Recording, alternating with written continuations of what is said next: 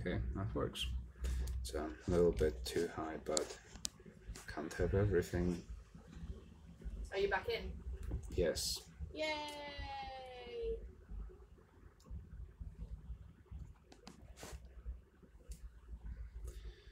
Okay. Oh, you're between a banana and a June there. Yeah, and you're visible too. Me? Yep. Where? Right there, because it's kind of covered by the chat. Oh. Do you want me to move? No, you're fine. You're fine there. You can stay in the background. It's only because I've got the. Maybe if I have the light on the other side, I can.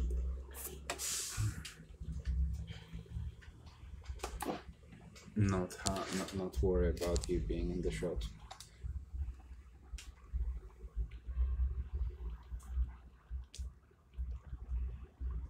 No, that's not enough light. Let's get the big light. Big boy. Big dog run.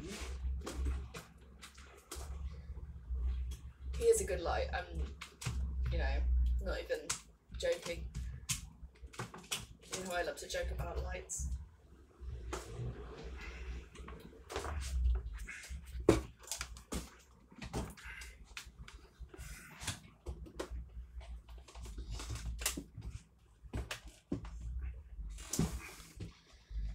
I reckon if you put him up,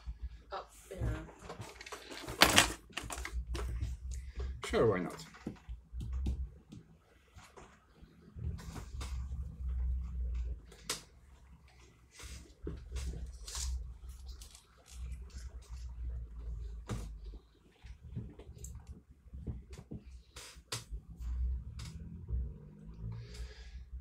Okay. Yeah.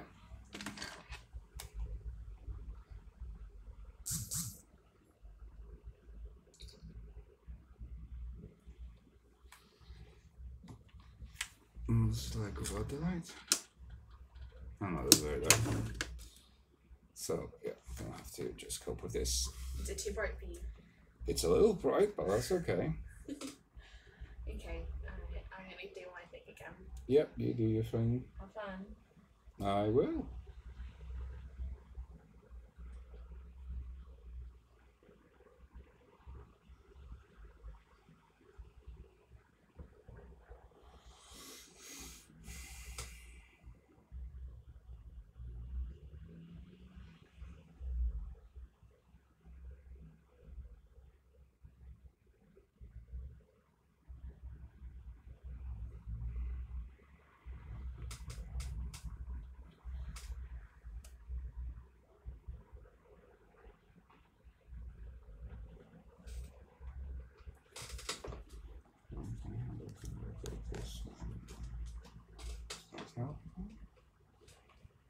I mean, it would have helped, yeah. I should have probably done it from over there. But oh well.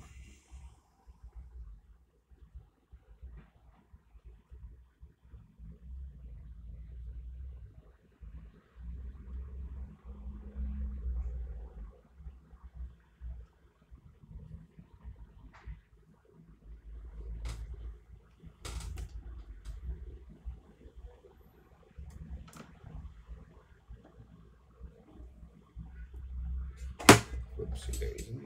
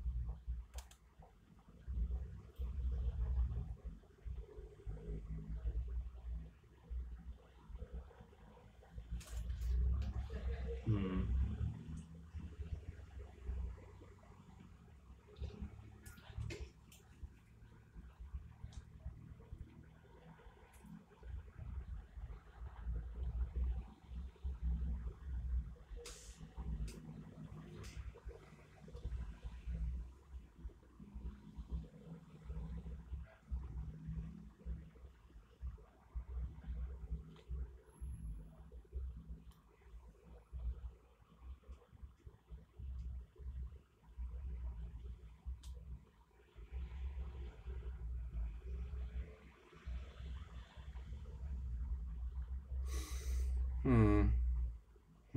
Yeah. Okay. Still can't see. Still can't see who's watching the stream. And I can't see what people are watching the stream.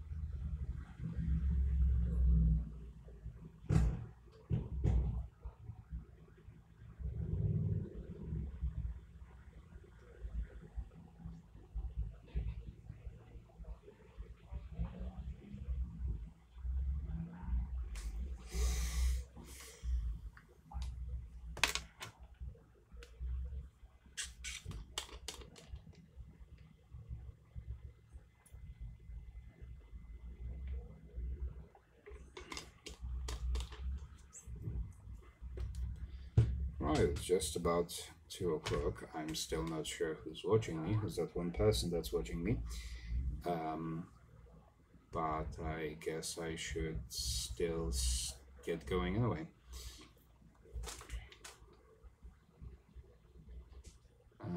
Maybe we'll wait a few more minutes because I did say that it was going to be 2 o'clock. And it's just about that time.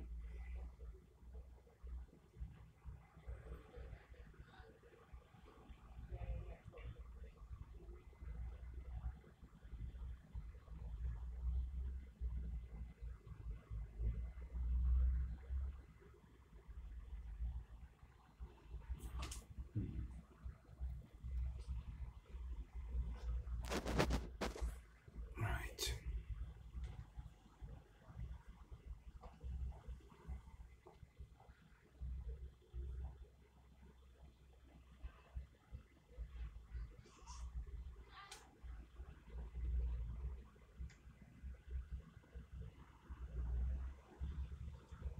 Anyway, yeah. So Stanisław Lem was a Polish sci-fi author, and he was also a philosopher and a futurologist, and yeah, quite a prolific writer. Um, had a very low opinion of American sci-fi. Apparently, started beef with Philip K. Dick. To the point where Philip K. Dick reported him to FBI uh, because, of course, at that point, Stanisław Lem was on the other side of the Iron Curtain. Oh, hello, Stevie. Cool, yeah. So, aside from that, possibly the most well-known of his books is Solaris, which was made into movie 3 times, twice by Russian directors, and once, which is unfortunately also probably the most well-known one, by a Western director, and it is a movie from, I think, 2000s with George Clooney. And it's not very good. I have tried watching it, and whereas Solaris, the book itself, is a sort of a hardcore theoretical sci-fi that is, well, I would assume grounded in theoretical physics, as you sometimes get these sort of hard sci-fi books, similar to even Baxter. But the movie with George Clooney seems to focus entirely on the relationship of the main character and his dead partner. But that's beside the point. Anyway, so going to start with the introduction to the Star Diaries. Star Diaries is a series of humorous short stories. Yeah, we're going to try and get through at least the first one today, and we'll see how it goes and if anyone is interested in time. Okay, so Stanisław Lem, Star Diaries. Introduction. This edition of the works of Ion Tiche, being neither complete nor definitive, does represent a step forward in comparison with its predecessors. Included here are the texts of two hitherto unknown voyages, 8th and 28th.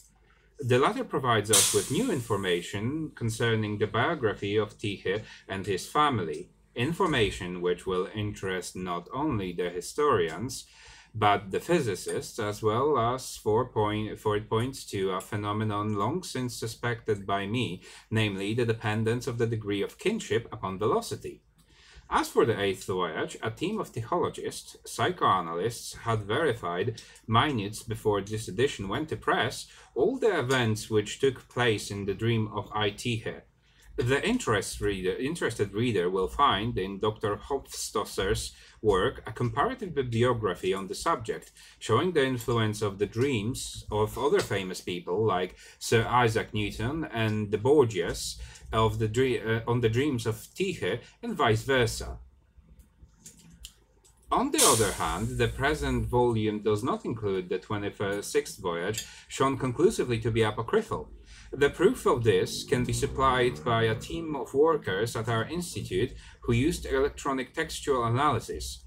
I might add here that personally I have always considered the so-called 26th voyage to be spurious on account of the many inaccuracies that appear in that text regarding, among other, the oofs, not oops as the text gives, also the guzzards, meopticons, and the species of the loaths phlegmus invariabilis hopstophosori. Of late, certain voices have been heard which would cast... Let me just close the window because it's getting rowdy out.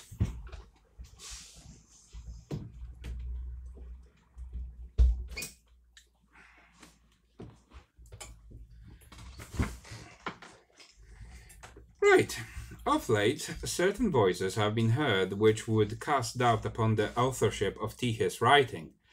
The press tells us that Tiche used a ghostwriter, or that he never even existed, his works having been penned, they say, by a device given the name of Lem.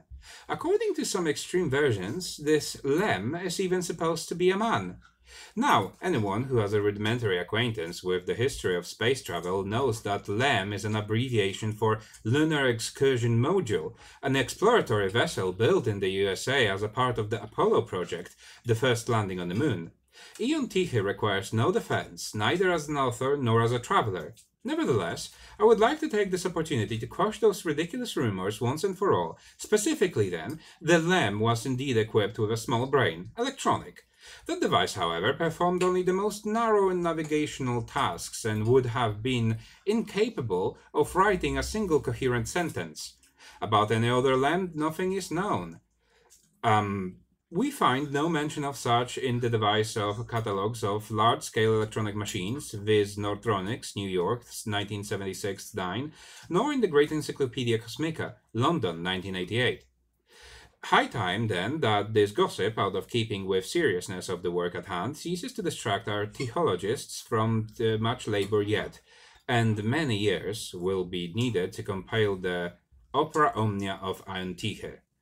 Professor A.S. Tarantoga, Department of Comparative Astrozoology, Fomalhaut University, on behalf of the Editorial Committee for the Publication of the Complete Works of Ion Tiche and Scientific Council of the Theological Institute in conjunction with the Editorial Board of the Quarterly Tichiana. Introduction to the Expanded Edition. It is with joy and deep emotion that we offer the reader this new edition of the writings of Ion Tige, for it includes not only the texts of the hitherto unknown voyages, the 20th and the 21st, not only the invaluable illustrations by the authors on hand, but also an explanation of certain mysteries that have, till now, given even specialists in theology many a sleepless night. As for the drawings, for a long time the author was unwilling to part with these, claiming that he sketched stellar planetary specimens in flagranti, or from his private collection, purely for his own amusement. That they possess neither artistic nor documentary value, since he always dashed them off in a great hurry. Yet, even if they are scribblings, with which opinion, by the way, not all experts agree, their use as visual aids in reading of these texts, so often difficult and obscure, is undeniable. This is the first source of our staff's satisfaction. Secondly, these texts of the new voyages afford no little comfort to the mind that yearns for the definitive answer to those oldest of questions, which man has put to himself and the world, namely, who exactly it was that constructed the universe, and why thus and not otherwise it was done, and who was responsible for natural evolution and general history of origin of intelligence, life, and other no less important matters. And is it not a pleasant surprise indeed to discover that our illustrious author himself played in that creative endeavor a major, if not deciding, role? We can well understand the modesty with which he defended the drawer containing these manuscripts, equally well the delight of those who finally broke down Tihe's resistance. It is here, too, that the reason for the gaps in the numbering of star voyages comes to light. After studying this edition, the reader will not see not only why there never was a first journey of IT here, but also why there never could be, and with a little concentration he will realize the voyage number 21 is at the same time 19th. Truly, this is not immediately apparent, since our author crossed out the last few dozen lines of the manuscript in question. For what reason? Once again, it is his tremendous modesty. I cannot break the oath of secrecy placed upon my lips. I have been permitted, however, to pull aside the curtain just a little. It, seeing where attempts to improve prehistory and history were leading to in his capacity as director of the Temporal Institute, did something as a result of which something the theory of time vehicles and transport never was discovered. Since at his orders this discovery was undiscovered, by the very act the telechronic program to correct history vanished, so did the Temporal Institute, and alas, did I. Did IT himself, being the director. The pain caused by the loss is assuaged in part by the knowledge that we will now not have to fear any unpleasant surprises from the past, at least, and in part by the startling fact that he who tragically is no more still lives without at all person having risen from the dead. Admittedly, this circumstance is perplexing. For its full explanation, we direct the reader to the appropriate places, namely the 20th and the 21st voyages. In conclusion, I should like to announce the establishment in our association of special futurological section, which, in keeping with the spirit of the times, will make available, using the method of so-called self-realizing prognoses, those star journeys of Itihe, which as yet he has not undertaken, nor indeed intends to. Professor A. S. Tarantoga, on behalf of the Associated Institutes of Theology, Tihography, and Tihonomics, Descriptive, Comparative, and Prognostic. And, right, let me just grab a sip of water.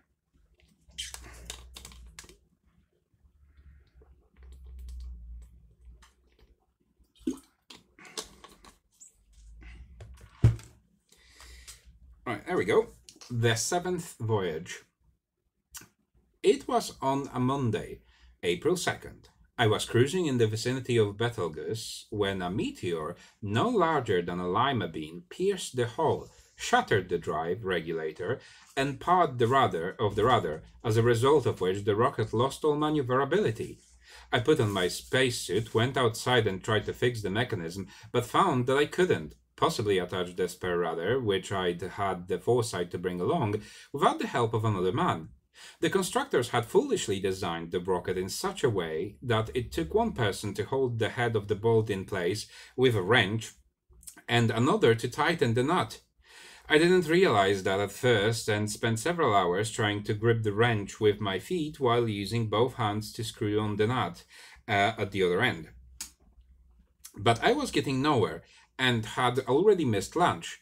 Then finally, just as I almost succeeded, the wrench popped out from under my feet and went flying off into space. So not only had I accomplished nothing, but lost a valuable tool besides. I watched helplessly as it sailed away, growing smaller and smaller against the starry sky. After a while, the wrench returned in an elongated ellipse, but though it had now become a satellite of the rocket, it never got close enough for me to retrieve it. I went back inside and, sitting down to a modest supper, considered how best to extricate myself from this situation. Meanwhile, the ship flew on straight ahead, its velocity steadily increasing, since my drive regulator too had been knocked out by that blasted meteor. It's true there were no heavenly bodies on course, but this headlong flight could hardly continue indefinitely. For a while, I contained my anger, but then discovered, when starting to wash the dinner dishes, that the now overheating atomic pile had ruined my very best cut of sirloin. I'd been keeping it in the freezer for Sunday. I momentarily lost my usually level head, burst into a volley of the vilest oaths, and smashed a few plates. This did give me a certain satisfaction, but was hardly practical. In addition, the sirloin, which I threw overboard instead of drifting off into the void, didn't seem to want to leave the rocket, and revolved around about it a second artificial satellite, which produced a brief eclipse of sun every 11 minutes and 4 seconds. To calm my nerves, I calculated till evenings the components of its trajectory, as well as the orbital perturbation caused by the presence of the lost wrench. I figured out that for the next 6 million years, the sirloin, rotating about the ship in a circular path, would lead the wrench and then catch up with it from behind and pass it again. Finally, exhausted by these computations, I went to bed. In the middle of the night, I had the feeling of someone shaking me by the shoulder. I opened my eyes and saw a man standing over the bed. His face was strangely familiar. I thought I hadn't the faintest idea who could it be. "Get up," he said, "and take the pliers. We're going out and screwing the rudder bolts." "First of all, your manner is somewhat unceremonious, and we haven't been introduced," I replied. "And secondly, I know for a fact that you aren't there. I'm alone on this rocket and have been now for 2 years, en route from Earth to the constellation of the Ram. Therefore, you are a dream and nothing more." However, he continued to shake me, repeating that I should go with him at once and to get the tools. "This is idiotic," I said, growing annoyed, because this dream argument could very well awake me, and I knew from experience the difficulty I would have getting back to sleep. "Look, I'm not going anywhere. There's no point in it. A bolt tightened in a dream won't change things as they are in the sober light of day. Now, kindly stop pestering me and evaporate, or leave in some other fashion. Otherwise, I might awake." Oh yeah, the sirloin, it's it's a satellite now. "But you are awake, word of honor!" cried the stubborn apparition. "Don't you recognize me? Look here." And saying this, he pointed to the 2 warts, big as strawberries, on his left cheek. Instinctively, I clashed my own face, for yes, I had 2 warts exactly the same, and in that very place. Suddenly I realized why this phantom reminded me of someone I knew. He was the spitting image of myself. "Leave me alone, for heaven's sake," I cried, shutting my eyes, anxious to stay asleep. Whoopsie. Sorry about that. "You are me, then fine. You needn't stand on ceremony, but it only proves that you don't exist." With which I turned on my other side and pulled the covers up to my head. I could hear him saying something about the utter nonsense. Then finally, when I didn't respond, he shouted, "You'll regret this, knucklehead, and you'll find out too late that this was not a dream." But I didn't budge. In the morning, I opened my eyes and immediately recalled that curious nocturnal episode. Sitting up in bed, I thought about what strange tricks the mind can play. Oh yeah, I mean, probably more water, yeah. It doesn't help that my medication makes my mouth dry in a way. What was that? Because I started coughing, so I was like, oh yeah, better take some more water, and it's like, because the sertraline makes my mouth dry in a way. Oh, yeah. Where was I? Sitting up in bed, I thought about the strange tricks the mind can play. For here, without a single fellow creature on board, and confronted with an emergency of the most pressing kind, I had, as it were, split myself in two in the dream fantasy to answer the needs of the situation. After breakfast, discovering that the rocket had acquired an additional chunk of acceleration during the night, I took to leafing through the ship's library, searching for textbooks for some way out of this predicament. But I didn't find a thing. So I spread my star map on the table, and in the light of nearby Betelgeuse, obscured every so often by the orbiting sirloin, examined an area in which I was located for the seat of some cosmic civilization that might possibly come to my aid. But unfortunately, this was a complete stellar wilderness, avoided by all vessels, as a region avoided as all vessels. Yeah, no, that's the reflex. I get that too. Oh, the fun of antidepressants and anti-anxiety medication and all other mental health medication.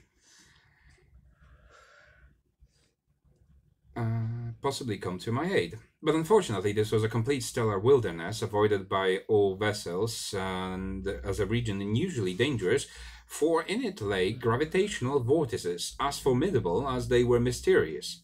147 of them in all, whose existence was explained by 6 astrophysical theories, each theory saying something different. The Cosmonautical Almanac warned of them in the view of incalculable relativistic effects that passage through a vortex could bring about, particularly when traveling at high velocities. Yet there was little I could do. According to my calculations, I would be making contact with the edge of the first vortex around 11, and therefore hurriedly prepared lunch, not wanting to face danger on an empty stomach. I had barely finished drying the last saucer when the rocket began to pitch and heave in every direction, till all the objects not adequately tied down went flying from wall to wall like hail. With difficulty, I crawled over the armchair, and after I latched myself to it as the ship tossed about with ever-increasing violence, I noticed a sort of pale lilac haze forming in the opposite side of the cabin, and in the middle of it, between the sink and the stove, a misty human shape, which had an apron on, was pouring omelette batter into a frying pan. The shape looked at me with interest, but without surprise, then shimmered and was gone. I rubbed my eyes. I was obviously alone, so attributed the vision to momentary aberration.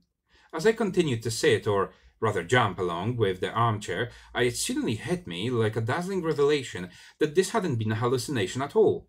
A thick volume of the general theory of relativity came whirling past my chair, and I grabbed for it, finally catching it on the 4th pass.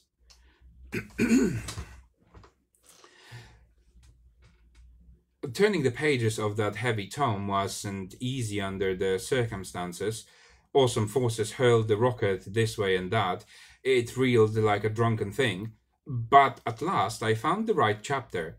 It spoke of the manifestation of the time loop, that is, the bending of the direction of the flow of time, in the presence of gravitational fields of great intensity, which phenomenon might even on occasion lead to complete reversal of time and the duplication of the present. The vortex I had just entered was not one of the most powerful ones. I knew that if I could turn the ship's bow, even only a little, towards the galactic pole, it would intersect with the so-called vortex gravitatus Pickenbachi, in which it had been observed more than once the duplication or even triplication of the present. True, the controls were out, but I went down to the engine room and fiddled with the instruments. Oh yeah, this is gonna be probably the OG time loop experience that would have given rise to all of the time loop episodes on Star Trek New Generation and whatnot. True, the controls were out, but I went down to the engine room and fiddled with the instruments so long that I actually managed to produce a slight deflection of the rocket toward our galactic pole. This took several hours. The results were beyond my expectations. The ship fell into the center of the vortex at around midnight. Its girders shook and groaned until I began to fear for its safety. But it emerged from its ordeal whole and once again was wrapped in the lifeless arms of the cosmic silence, whereupon I left the engine room only to see myself sound asleep in bed. I realized at once that this was I of the previous day, that is from Monday night. Without reflecting on the philosophical side of this rather singular event, I ran over and shook the sleeper by the shoulder, shouting for him to get up, since I had no idea how long this Monday existence would last in my Tuesday one. Therefore, it was imperative we go outside and fix the rudder as quickly as possible, together. But the sleeper merely opened one eye and told me that not only I was rude, but didn't exist, being a figment of his dream, and nothing more. I tugged at him in vain, losing patience, and even attempted to drag him bodily from the bed. We wouldn't budge. He wouldn't budge, stubbornly repeating that it was all a dream. I began to curse, but he pointed out logically that bolts tightened in the dreams wouldn't hold on rudders in sober light of day. I gave my word of honor that he was mistaken. I pleaded and swore in turn, to no avail. Even the words did not convince him. He turned his back to me and started snoring. I sat down in the armchair to collect my thoughts and take stock of the situation. I'd lived through it twice now, first as that sleeper on Monday, and then as the one trying to wake him unsuccessfully on Tuesday. The Monday me hadn't believed in the reality of the duplication, while the Tuesday me already knew it to be a fact. Here was a perfect ordinary time loop. What, then, should be done in order to get the rudder fixed? Since Monday me slept on, I remembered that on that night I slept through the morning undisturbed. I saw the futility of any further efforts to rouse him. The map indicated a number of other large gravitational vortices ahead, therefore I could count on the duplication of the present within the next few days. I decided to write myself a letter and pin it on the pillow, enabling the Monday me, when he awoke, to see for himself that the dream has been no dream. More water.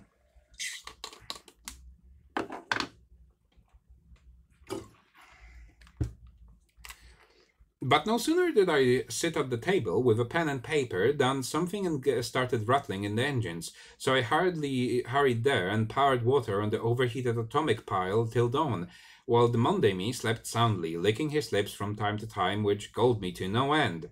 Hungry and bleary-eyed, for I hadn't slept a wink, I set about making breakfast, and was just wiping the dishes when the rocket fell into the next gravitational vortex. I saw my Monday self staring at me dumbfounded, lashed to the armchair, while Tuesday I fried an omelette. Then a lurch knocked me off balance. Everything grew dark, and down I went. I came to on the floor among bits of broken china. Near my face were the shoes of a man standing over me. "Get up," he said, lifting me. "Are you all right?" "I think so," I answered, keeping my hands on the floor, for my head was still spinning. "From what day of the week are you?" "Wednesday," he said. "Come on, let's get that rudder fixed while we have the chance." "But where's the Monday me?" I asked. "Gone. Which means, I suppose, that you are he." "How is that?" "Well, the Monday me, on Monday night, became Tuesday morning, and Tuesday me, and so on." "I don't understand." "Doesn't matter. You'll get the hang of it. But hurry up, we're wasting time." Just a minute," I replied, remaining on the floor. "Today is Tuesday. Now, if you are the Wednesday me, and if by that time on the Wednesday the rudder still hadn't been fixed, then it follows that something will prevent us from fixing it, since otherwise you, on Wednesday, would not know on Tuesday be asking me to help you fix it. Wouldn't it be best, then, for us not to risk going outside?" "Nonsense!" he exclaimed. "Look, I'm the Wednesday me, and you're the Tuesday me. And as for the rocket, well, my guess is that its existence is patched with means that which means that in places it's Tuesday and in places it's Wednesday."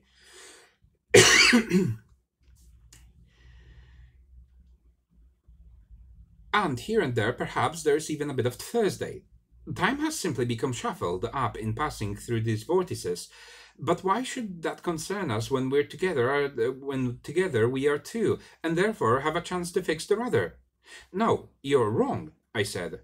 "If on Wednesday, where you already are, having lived through all the Tuesday, so that now Tuesday's behind us, if on Wednesday, I repeat, the rudder isn't fixed, then one can only conclude that it didn't get fixed on Tuesday, since it's Tuesday now, and we were to go and fix the rudder right away. That right away would be your yesterday, and there would be nothing to fix.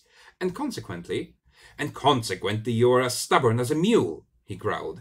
You'll regret this. And my only consolation is that you will too be infuriated by your own pig-headedness, just as I am now. When you yourself reach Wednesday. Ah, wait, I cried. Do you mean that on Wednesday I, being you, will try to convince the Tuesday me, just as you are doing here, except that everything will be reversed. In other words, you will be me and I will be you. But of course, that makes a time loop. Hold on, I'm coming, yes. It makes sense now. But before I could get up off the floor, we fell into a new vortex and a terrible acceleration flattened us against the ceiling. The dreadful pitching and heaving didn't let up once throughout that night from Tuesday to Wednesday. Then, when things had finally quieted down a little, the volume of the general theory of relativity came flying across the cabin and hit me on the forehead with such force that I lost consciousness. When I opened my eyes, I saw broken dishes and a man sprawled among them. I immediately jumped to my feet and lifted him, shouting, "Get up! Are you all right?" "I think so," he replied, blinking. "From what day of the week are you?" "Wednesday," I said. "Come on, let's get that rudder fixed while we have the chance." "But where's the Monday?" he asked, sitting up. He had a black eye.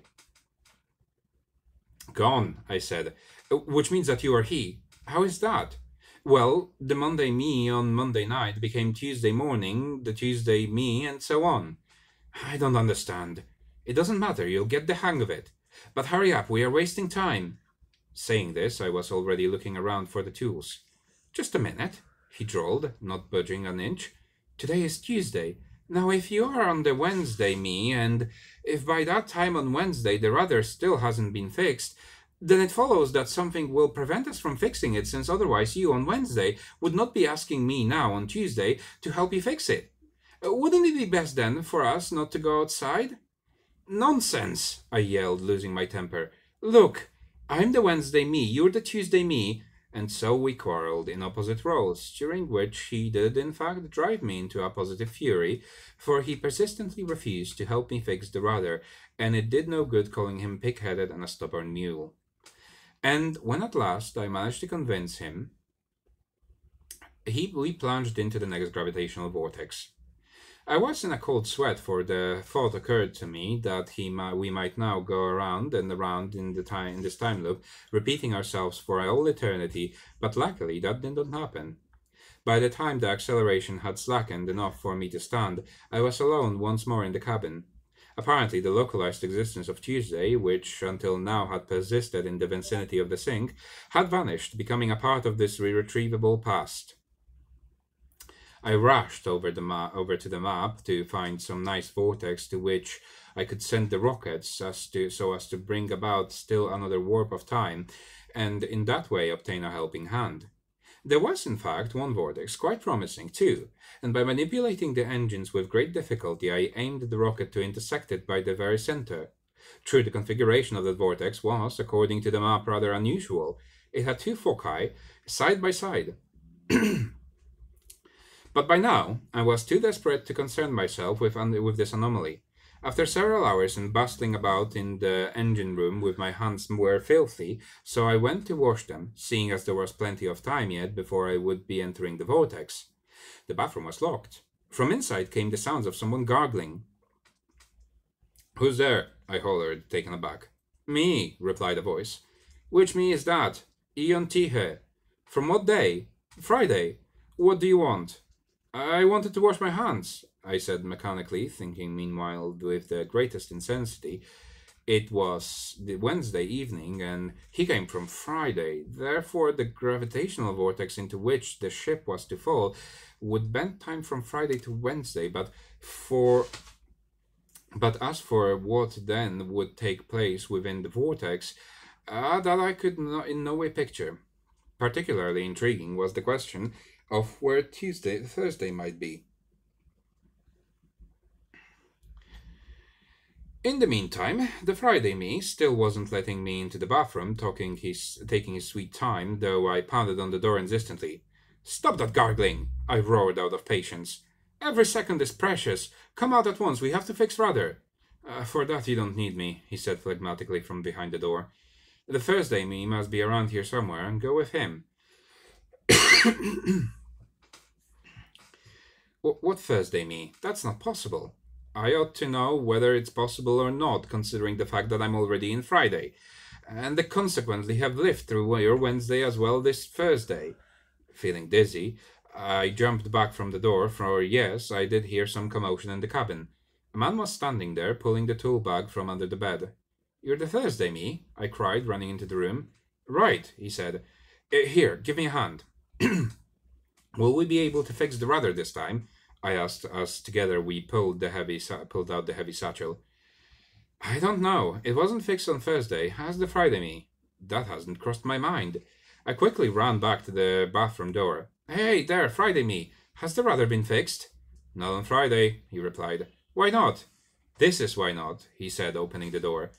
His head was wrapped in a towel, and he pressed the flat of a knife to his forehead, trying in this manner to reduce the swelling of a lump on the size of an egg.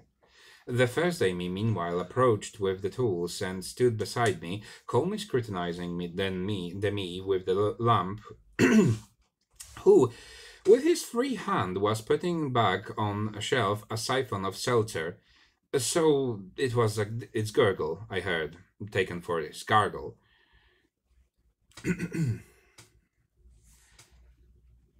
What gave you that? I asked sympathetically. Not what, who, he replied. It was the Sunday me. The Sunday me? But why? That can't be, I cried. Well, it's a long story. Makes no difference. Quick, let's go outside. We might just make it, said the Thursday me, turning to the me that was I. But the rocket will fall into the vortex any minute now, I replied. The shock could throw us off into space, and that would be the end of us. Use your head, stupid, snapped Tuesday. If the Friday is me alive, nothing can happen to us. Today is only the Thursday. It's Wednesday, I objected. It makes no difference. In either case, I'll be alive on Friday, and so will you. Yes, but there really aren't two of us it only looks that way, I observed. Actually, there is only one me, just from different days of the week. Fine, fine. Now open that hatch. But it turned out to be that we only had one spacesuit between us.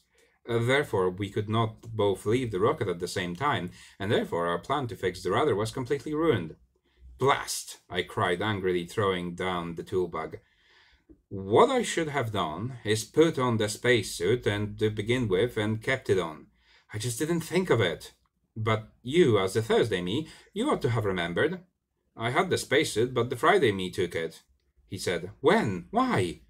It's not worth going into, he shrugged, and turning around, went back to the cabin. The Friday me wasn't there. I looked into the bathroom, but it was empty too. Where's the Friday me? I asked, returning. The Thursday me methodically cracked an egg with a knife and poured its contents to the sizzling fat. Somewhere in the neighborhood of Saturday, no doubt, he replied, indifferently, quickly scrambling the egg. Excuse me, I protested, but you already had your meals on Wednesday.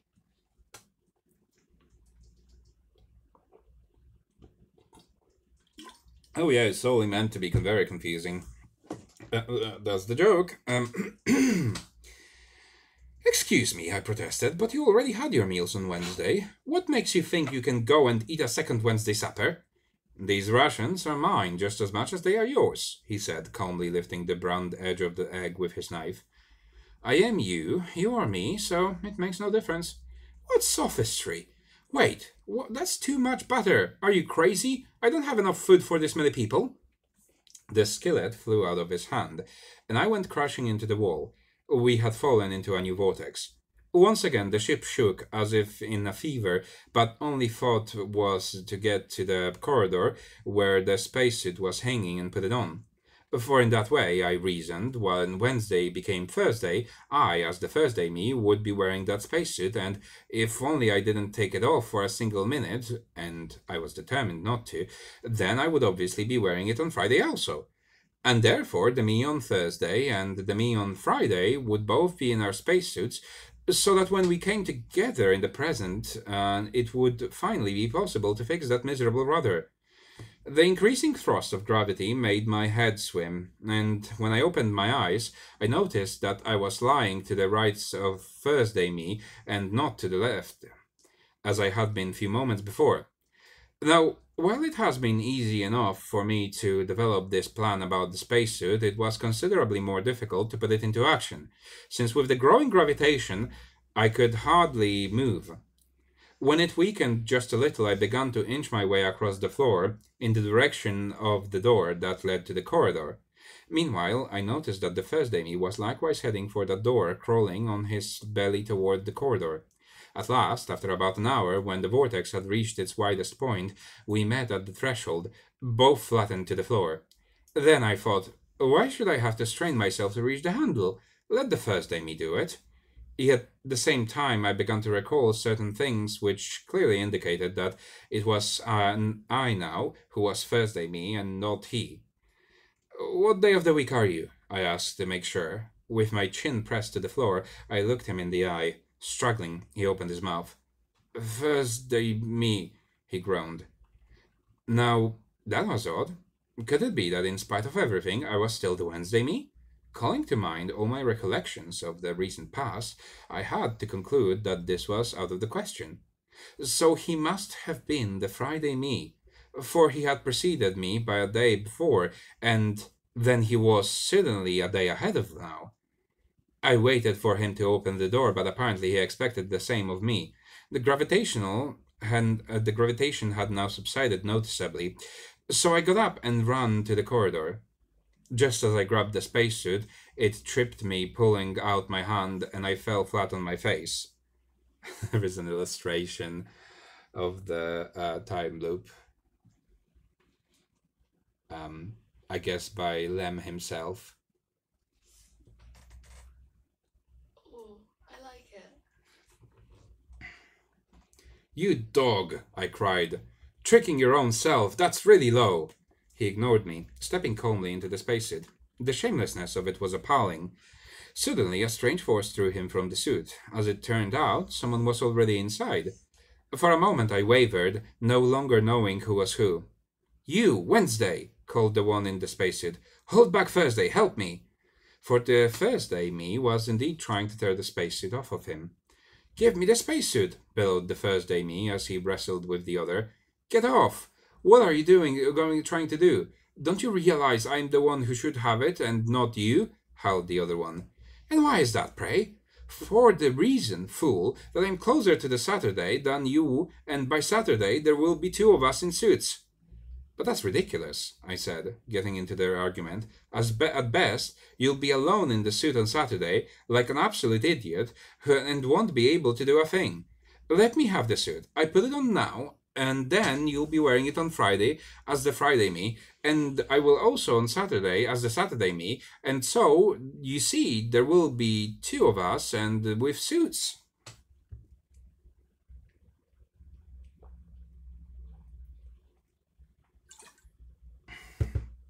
This lamp that I'm using for lighting is also giving off heat, so that's probably also why I'm so dry. Okay. Come on, Thursday, give me a hand. Wait, protested the Friday me when I forcibly yanked the spacesuit off his back. In the first place, there is no one here for you to call Thursday, since midnight had passed and you are now Thursday me. And in the second place, it will be better if I stay the spacesuit. The spacesuit won't do you a bit of good. Why not? If I put it on today, we have it on tomorrow too. You'll see for yourself, after all. I was already you on Thursday, and my Thursday had passed, so I ought to know. Enough talk. Let go this instant, I snarled. But he grabbed it from me, and I chased him first through the engine room and then into the cabin. It somehow worked out that there were only two of us now. Suddenly I understood why the Thursday me, when we were standing at the hatch with the tools, had told me that the Friday me took his spacesuit from him. For in the meantime, I myself had become the Thursday me, and here the Friday me was in fact taking it. But I had no intention of giving in that easily. Just you wait, I thought. I'll take care of you, and out I ran into the corridor, and from there to the engine room, where before, during the chase, I had noticed a heavy pipe lying on the floor, which served to stoke the atomic pile, and I picked it up, Thus armed, I dashed back to the cabin. The other me was already in the spacesuit, and he had pulled on everything but the helmet. Out of the spacesuit, I snapped, clenching my pipe in a threatening manner. Not a chance. Out, I say! Then I wondered whether or not I should hit him. It was a little disconcerting, the fact that he had neither a black eye nor a bump on his head, like the other Friday me, the one that I'd found in the bathroom, but all at once I realized that this was the way it had to be. That Friday me was by now the Saturday me, yes, and perhaps even was knocking about somewhere in the vicinity of Sunday, while this Friday me, inside the spacesuit, had only recently been Thursday me, into which the same Thursday me. Oh, we've got a second viewer. Hello. Anyway, yeah. Being the Thursday me, into which same Thursday me, I myself had been transformed at midnight. Thus I was moving along the sloping curve of the time loop towards the place in which the Friday me becomes before the beating would change into Friday me already beaten. Still, he did say back then that it had been the Sunday me who did it, and there was no trace as of yet of him. We stood alone in the cabin, he and I. Then suddenly I had a brainstorm. Out of the spacesuit, I growled. Keep off, Thursday, he yelled. I'm not Thursday, I'm the Sunday me, I shrieked, closing in for the kill. He tried to kick me, but spacesuit boots are very heavy, and before he could raise his leg, I let him have it over the head. Not too hard, of course, since I had grown sufficiently familiar with all of this to know that I in turn, when eventually I went from Thursday to Friday me, would be on the receiving end, and I wasn't particularly set on fracturing my own skull. The Friday me fell with a groan, holding his head, and I brutally tore the spacesuit off of him, while he made for the bathroom on wobbly legs, muttering, "Where's the cotton? Where's the seltzer?" I quickly began to don the suit that we struggled over until I noticed, sticking out from under the bed, a human foot. I took a closer look, kneeling. Under the bed lay a man. Trying to muffle the sounds of his chewing, he was hurriedly bolting down the last bar of milk chocolate I had stored away in the suitcase for a rainy sidereal day. The bastard was in such a hurry that he ate the chocolate along with the bits of tinfoil, which glittered on his lips. "Leave that chocolate alone!" I yelled, pulling his foot. "Who are you, anyway? The Thursday me?" I addressed in a lower voice, seized by a sudden doubt, for the thought occurred to me that maybe I already was Friday me, and would soon have to collect what I had dished out earlier the same day. "The Sunday me," he mumbled, his mouth full. I felt weak. Now, either he was lying, in which case there was nothing to worry about, or telling the truth, and if he was, I faced a clobbering for sure, because the Sunday me, after all, was the one who had hit Friday me. The Friday me told me so himself, before it happened. And then later, I, impersonating the Sunday me, had let him have it with the pipe. But on the other hand, I said to myself, even if he's lying and not the Sunday me, it's still quite possible that he's a later me than me. And if he is a later me than me, he remembers everything that I do, and therefore already knows that I lied to the Friday me, and so could deceive me in a similar manner, since what had been a spur-of-the-moment stratagem on my part was, for him, by now simply a memory he could easily make use of. Meanwhile, as I remained in uncertainty, he had eaten the rest of the chocolate and crawled out from under the bed. "If you're the Sunday me, where's your spacesuit?" I cried, struck by a new thought. "I'll have it in a minute," he said calmly, and then I noticed the pipe in his hand. The next thing I saw was a bright flash, like a few dozen supernovas going off at once, after which I had lost consciousness. I came to, sitting on the floor of the bathroom. Someone was banging on the door. I began to attend to my bruises and bumps, but he kept pounding away. It turned out to be me on the Wednesday. After a while, I showed him my battered head. He went with the Thursday me for the tools. Then there was a lot of running around and yanking of spacesuits. This too, in one way or another, managed to live through, and on Saturday morning I crawled under the bed to see if there was any chocolate left in the suitcase. Someone started pulling my foot as I ate the last bar, which I found underneath the shirts. I no longer knew just who this was, but hit him over the head anyhow. I pulled the spacesuit off of him and was going to put it on when the rocket fell into the next vortex.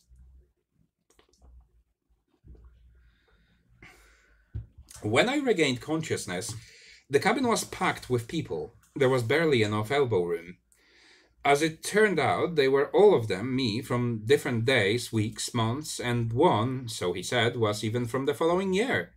There were plenty with bruises and black eyes, and 5 among those presented had spacesuits on. But instead of immediately going out through the hatch and repairing the damage, they began to quarrel, argue, bicker, and debate. The problem was who hit whom and when. The situation was complicated by the fact that there now had appeared morning me's and the afternoon me's. I feared that if the things went on, it would soon be broken into minutes and seconds. And then, too, the majority of the me present were lying like mad. So that to this day, I am not altogether sure whom I hit and who hit me when that whole business took place triangularly between the Thursday and Friday and the Wednesday me's, all of whom I was in turn. My impression is that because I had lied to the Friday me, pretending to be Sunday me, ended up with one blow more than I should have, going by the calendar. But I would prefer not to dwell any longer on those unpleasant memories.